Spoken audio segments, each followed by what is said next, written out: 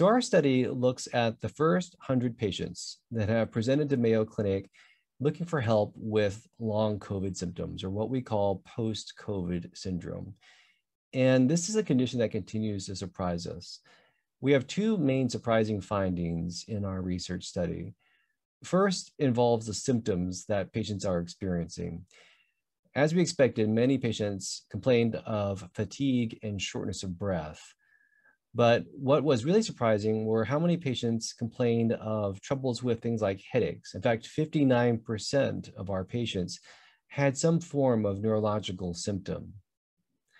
On top of that, 45% of patients had troubles with things like memory and multitasking and word finding. This is often referred to as brain fog in the media. Hello, my name is Greg Vinishkishwaran, and I am an occupational and aerospace medicine physician with the Mayo Clinic in Rochester, Minnesota. I also am the medical director for our COVID activity rehabilitation program, otherwise known as CARP, and it's Mayo's first clinic to serve patients who are suffering from long-haul COVID, or what we call post-COVID syndrome. We've recently released a study titled Post-COVID-19 Syndrome, Description of a Multidisciplinary Clinic at the Mayo Clinic and Characteristics of the Initial Patient Cohort. This study, looking at the first 100 patients, will be published in the Mayo Clinic Proceedings July issue. Patients who are experiencing long COVID symptoms, all the things that they go through, it's typically the brain fog that causes them the most distress. Another unique finding of our patient population is how many patients are suffering from some form of mental stress, things like anxiety and depression. And this is actually quite common. 25% of our patients, roughly 25%, were experiencing these kinds of symptoms at their time of presentation. And there's a lot of reasons for this. One, it could be the effect of the COVID-19 syndrome on the brain itself. But in addition to that, patients who are presenting with this condition often have things like poor sleep and poor appetite. Their normal recreational activities are not available to them. And many patients are also suffering from troubles at work. And all of this comes into play. Many patients are really hesitant to reveal these kinds of symptoms when they are looking for care for post-COVID syndrome. But it's important for patients out there to know that this is quite common. And the mind and body do work together, and both need to be addressed as part of treatment for this condition. Another interesting finding from our study is the type of people that come down with post-COVID syndrome. There has been some thought that this is a condition that affects mainly those patients who have had a very severe course of acute illness, like those who are in the hospital or in the ICU. However, only 25% of our patients were actually in the hospital. The majority of the patients that we have seen here so far have been able to have their conditions treated at home or just by going to their primary care provider.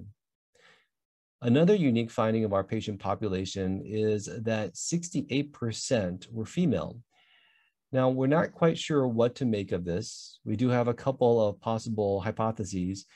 It could just be that more females present to the Mayo Clinic for care, or this could represent an actual biological difference or a socioeconomic difference. But either way, this is something that we will need to look at more as we go forward with research. One area that we really wanted to focus on in our research is understanding how this condition affected a person's life. There's been a lot of great research out there looking at the kinds of symptoms that people are experiencing, but there hasn't been a lot of good research translating that into real world effects. And what we have found is quite staggering. Almost 35% of patients reported difficulties performing some of the most basic activities of life, things just like brushing their teeth or taking a shower. Over 80% of patients had difficulties doing their normal routines like driving or household chores, and also getting back to work. 60% of our patients had been able to get back to work in some form, but only half of those were back to their normal jobs. A third of patients were not able to get back to work at all. And this is quite alarming when we remember that the average time to presentation for our patients is about 3 months. So patients are having a lot of difficulty with their ability to work from post-COVID syndrome for several months.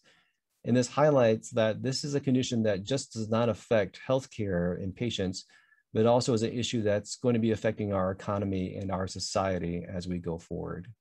There's a lot left to be uncovered about this condition, and this is one of the first steps.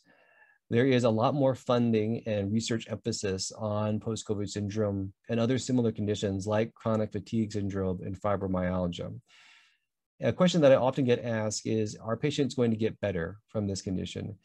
And we do see that patients get better. Only a handful of patients are still experiencing symptoms 1 year after their infection.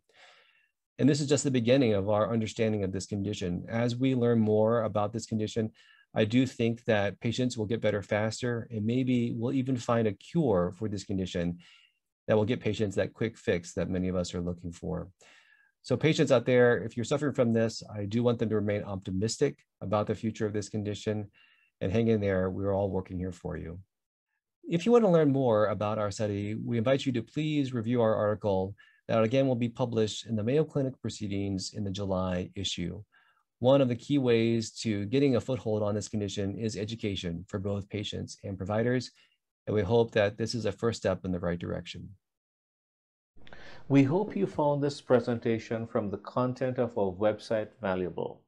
Our journal's mission is to promote the best interests of patients by advancing the knowledge and professionalism of the physician community.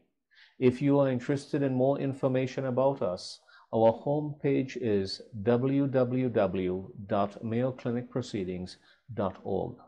There you'll find access to information for our social media content, such as additional videos on our YouTube channel or journal updates on Facebook. You can also follow us on Twitter. More information about healthcare at Mayo Clinic is available at www.mayoclinic.org. This video content is copyrighted by Mayo Foundation for Medical Education and Research.